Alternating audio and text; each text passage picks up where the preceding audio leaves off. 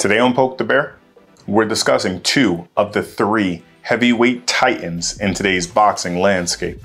Of course, I mean none other than Tyson Fury and Deontay "The Bronze Bomber" Wilder, who have a showdown on July 24th and meet in the ring at Allegiant Stadium, the new home of the NFL's Las Vegas Raiders. Now, I'll introduce them to you. If by chance you live under a rock or in the depths of the sea, or just pay no attention to sports at all. Before we begin, I'd like to take a moment to honor a very important person. Former super welterweight champion, Brooklyn Keith Mullings. Real boxing historians remember him as the U.S. Army veteran and underdog who completely shocked the boxing world when he defeated then champion and now legend Terrible Terry Norris by technical knockout. But to me, he was Uncle Keith, a father figure for several years of my life, the man who taught me boxing and began my lifelong obsession. We love you and we miss you. This is the pre-fight analysis. This is Poke the Bear. Fury's rise and Deontay's decision. Tyson Fury is boxing's current WBC heavyweight champion. He's never lost a fight, and standing at 6'9", he's taller than most every major heavyweight. Known for being a slick boxer and sporting, let's be honest, the ultimate dad bod, the self-proclaimed Gypsy King has a unique ability to get underneath his opponent's skin before, during, and after the bell. His silly antics make him must-see TV, especially at his home in the UK. Inside of the ring, Fury has a very slick and unique defense for a man of his size, frustrating opponents who rarely have the opportunity to hit him clean. On his record are two of the biggest names in boxing's heavyweight division over the last 20 years, that being Vladimir Klitschko and Deontay Wilder. In 2015, Fury beat Klitschko and became the holder of most of the belts in the heavyweight division at the time. Although he would soon squander his fortune and fame on reckless living that would leave him stripped of his belts and almost his life. In an admirable comeback story, Fury had to fight his way back through depression, obesity, and obscurity as the boxing world had moved on without him. Fighters like Anthony Joshua and Deontay Wilder had become the new stars of the division. During his comeback to the sport, Fury signed a contract with American promoter Top Rank and ESPN, which put him back into the heavyweight conversation, and for the first time in front of an American audience. But after fighting opponents that not even the most avid of boxing fans could recognize, Fury's name would remain in the shadow realm.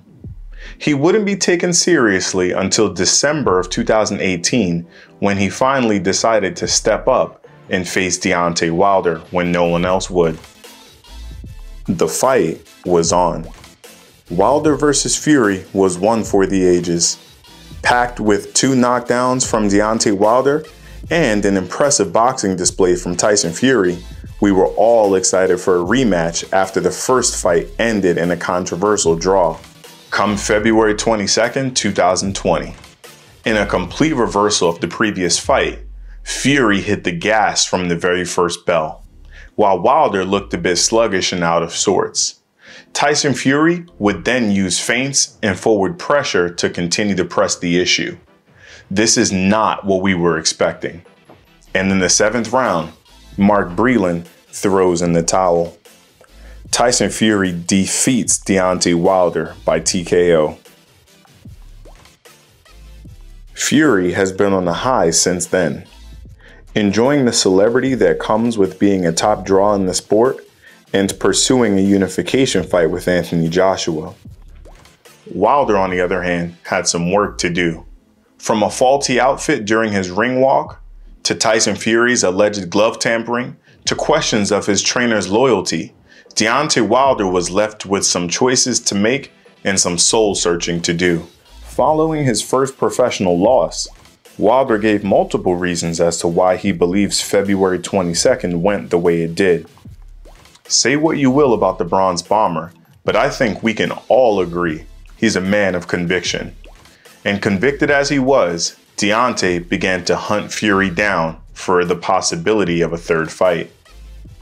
Whether the allegations against Fury were true or not, boxing champions are almost always entitled to a rematch if they ever lose their title. And listed in their contract was such a clause. Fury, however, wanted no parts of a third fight with Deontay Wilder as he began to pursue a mega fight with the third side of this heavyweight love triangle, Anthony Joshua.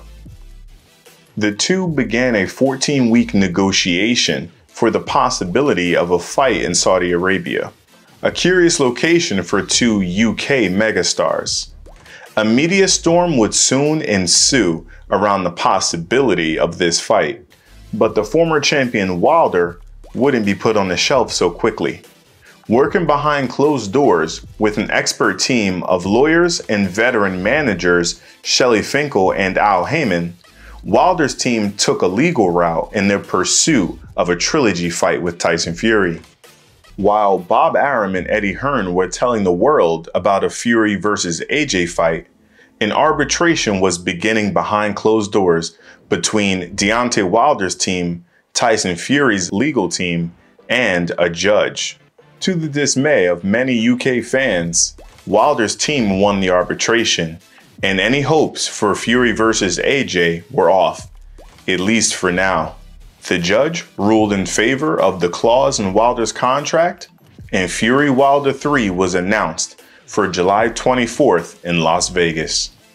Stay tuned to Poke the Bear as we give you more pre-fight analysis in this fight and more to come.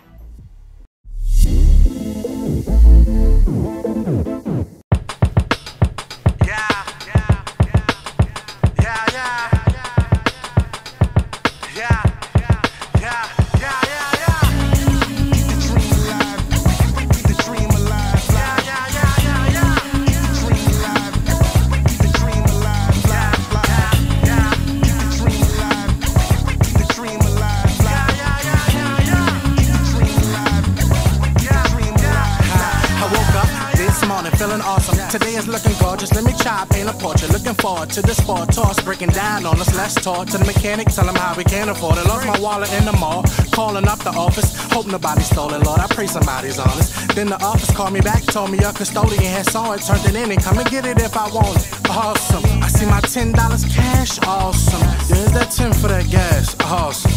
I still took a loss, but I didn't, but I did. Guess it is what it is, but it isn't. And that's just how the story goes. See, life is like a box of Oreos, and that's how the cookie crumbles. At least you get the cream, little things on the road to a much bigger dream. What up?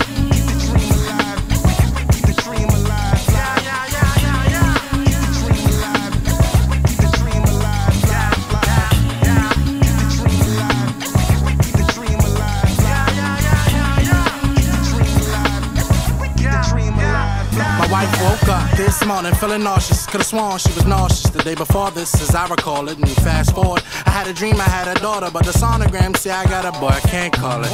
Great time for my job to lay me off. And in fact, I got a child on the way, that ain't important. Cause I get blessed with a car back rolling. First week I get a ticket, traffic court, hey y'all, hey y'all. The judge gave me a pass, awesome. By the way, my son name is Chaz Hoffler. Please don't call him Junior, it's different. He's a second, so technically he is, but he isn't. That's how the wheel of fortune rolls. I know my future, I don't need your horoscope, but if the fortune cookie crumbles, it's paper in between little things that remind me of a much bigger dream. What up?